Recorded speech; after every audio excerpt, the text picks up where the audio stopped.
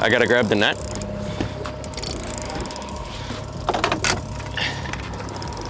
Oh, must be a rainbow. Yeah, it's kind of all over the place, huh? Oh no, it's a little king. Just try not to hit you in the head. Yeah, just watch the motor too. Got him. Got him? Yeah, little king. We'll take that. At a new port this morning. First one in the bag. Sun's not even up yet. Oh, we got another fish on. Okay.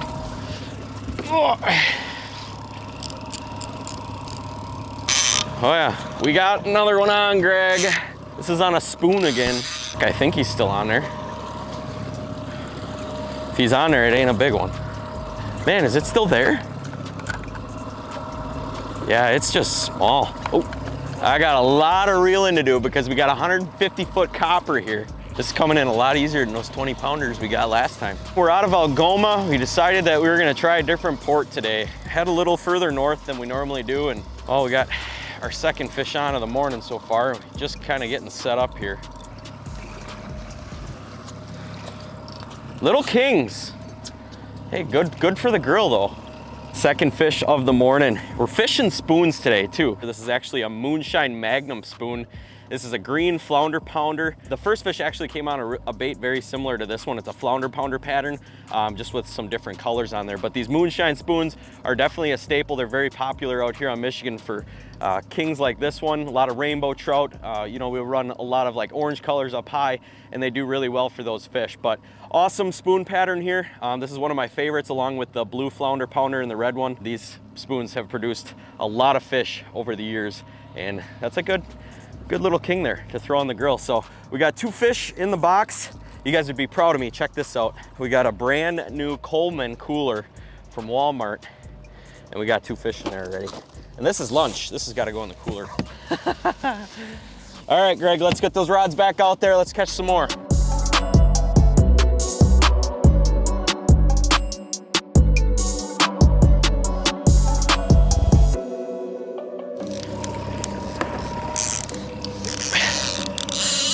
Oh boy, Greg, grab the camera. Oh yeah, here we go. This one will be a little bigger than the last couple. Just let it go. Let it go. Here we go. Now we're hooked up on a better one. Oh yeah, that's what we love to hear. We're gonna stop this guy at 90. Check out that moon. The sun's not up yet. We're kind of. Oh, the moon's right in your. Oh, what do we got? 453. Show them the graph right now. That is what you want to see when you come out on Michigan, no matter what port you're out of. Whenever you see fish top to bottom like that, you know it's gonna be a good morning. I don't think this is gonna be a super tanker, but it's gonna be bigger than the last couple that we just put in the box. Last time we came out here, you guys seen us catch a ton of kings, and today we are pretty much specifically targeting those kings. We're running a lot of deeper stuff. We don't have too many high lines out today. Actually, we don't have any lead core in the boat. Oh, there we go. Look, making a big run. No, we don't have any lead core setups in the boat today. We're strictly fishing for big kings. We got 2 downriggers set up with flash or fly combos. We got 2 dipsies set up. One has a spoon on it, which caught a fish already this morning, and this one has a flash or fly combo on it. And then we're running 2 copper setups. We have a 150 copper setup, and we have a 300 copper setup. And those are all practically pretty deep lines. I think the highest line that I got set out right now is gonna be my downrigger over here at 47 feet down. And then this smaller dipsy on this side is gonna be a little higher too as well. But Everything else, we're basically running 60 foot or deeper today, trying to target some bigger kings that they've been getting up here. Fish kind of migrated, this thing's pulling again. Fish kind of migrated a little further north than we had been getting them down in Manitowoc and Two Rivers. So we're basically just following the fish up. Never fished up here before, first time out of Algoma, and just kind of wanted to come up here, try something new, give it a go, and see what we can make happen. And so far, we got 2 in the box. Oh, it's still pulling. Gained some ground on them though. We got the old LiveScope unit. We stopped catching fish here for a little bit, and I can get that set up on one of these riggers and see if we can capture a fish coming up to bite a rigger this morning, because that would be absolutely awesome. It'd be a little bigger than the last one. Yeah, good old shark fin. The old shark fin. Flip them in there, Greg. No, we got a problem. Yep. Dip underneath them.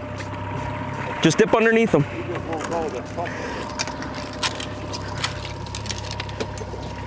Another net. Here, give me the net. Oh, I think give me so. the net. All right, back up. I will. We'll get him. Oh, he's in the downrigger rod. He's in the downrigger rod. Okay. Yeah, baby. Okay. This needs to go under here. That's a little better one. Probably, you know, that 3-year-old mark. We got a ton of these last time we were out down in Manitowoc. And yeah, that's a good one to pull on the dipsy, but I'm not gonna spend too much time with this. I got 2 lines that need to get back in the water. So we're gonna throw them in the cooler up here. Really gonna love having this cooler, I think, today. We'll be able to take ice out of here if we have to, but it's just gonna be a lot nicer having this than having to put them in the live well. Right now, we're actually in between Sturgeon Bay and Algoma, and the bite kind of slowed down a little bit. We got a full moon that's really charging these fish up overnight, and as soon as that sun peeked out, the bite got really tough. I do have Garmin LiveScope along. I've been getting a ton of questions and a ton of comments on if I can use Garmin LiveScope to salmon fish, and the answer is yes. I brought the old ice unit out today. The cool thing about having a portable unit like this is you can take it out on the boat with you.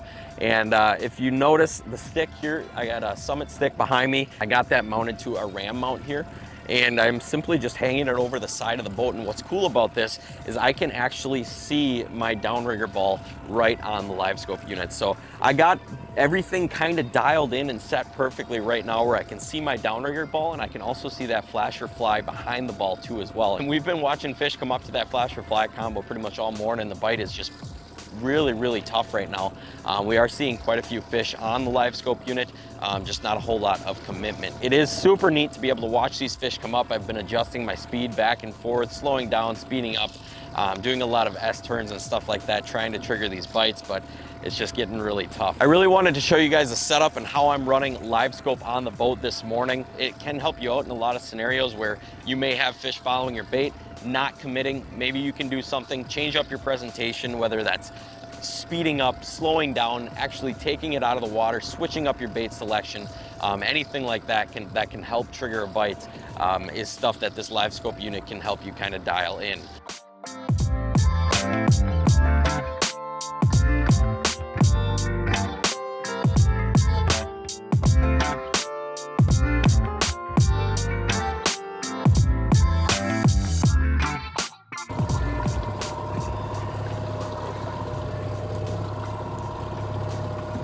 Oh, fish.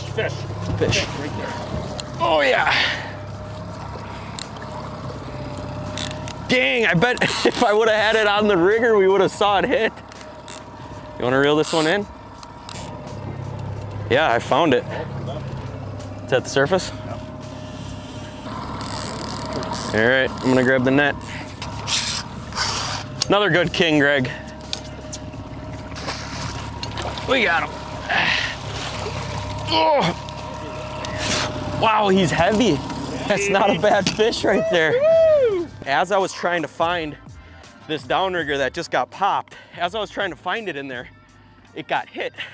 So I wish I would have found it a little sooner, because we probably would have got pretty cool footage of this fish coming up and smoking that bait. But let me throw this fish in the cooler, and I want to show you guys that setup that fish just came on.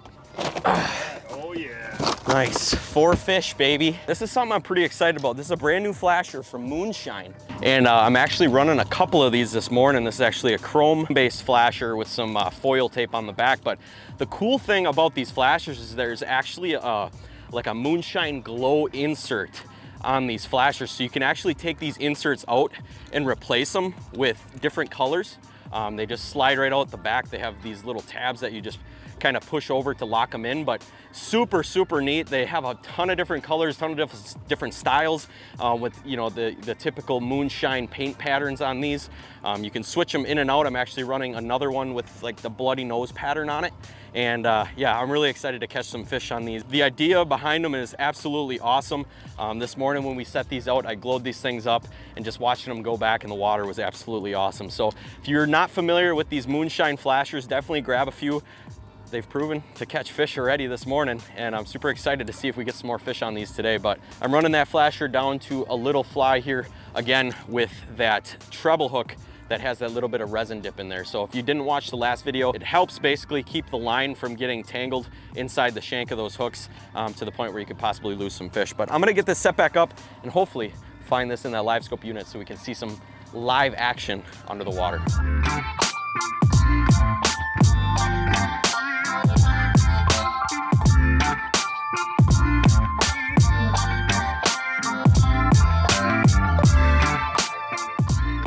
Wow, well, it is freaking warm back on mainland here, but we just got all our fish cleaned up here at the cleaning station in Algoma. Actually, they have a really nice cleaning station here. It's very similar to Two Rivers with a conveyor and everything, but I really enjoy like the flat surface for cleaning fish, and they definitely got that going on here in Algoma. It was a fun day out on the water. Only managed 4 fish this morning, unfortunately. That full moon has a lot to do with that bite just kind of dying midday. But the bite before the sun came up was absolutely phenomenal. Greg and I mean, within 30 minutes, we had those 4 fish. It happened kind of real fast, boom, boom, boom. So kind of wishing we would have got out a little earlier than we did today, but Algoma was a little further of a ride for us, so we didn't want to wake up super early. Still fun to get out here. Got some nice kings in the boat, and we're gonna be eating good again. Greg actually made some salmon dip with the salmon he caught last time, and that stuff was very, very good. So if you guys would like to see a video on like a catch and cook or how to make something like that, definitely leave it in the comments below. Maybe on the next video I could do some sort of catch and cook for you guys. But hopefully you enjoyed this one. It was fun getting LiveScope in the boat today to use on some of the downriggers and stuff here. I know we didn't get anything actually eating, unfortunately. I just missed the bite that we got on the one downrigger that I could have been really close to having. But using LiveScope like that, I'm definitely gonna use it a little more and hopefully try to capture something here in the near future for you guys, because I know you guys would absolutely love that. But let me know if you use LiveScope for salmon fishing down in the comments below, and if there's any better way that you have found to use it. That being said, we're gonna kind of get everything packed up here. I gotta trim my motor up yet, and then yeah, we're gonna head home for the day. Also, don't forget, I am running guided trips out on Lake Michigan if you are interested in getting out. I'm kind of running out of dates,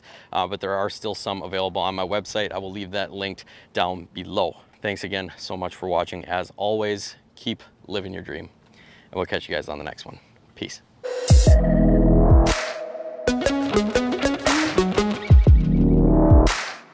Thank you.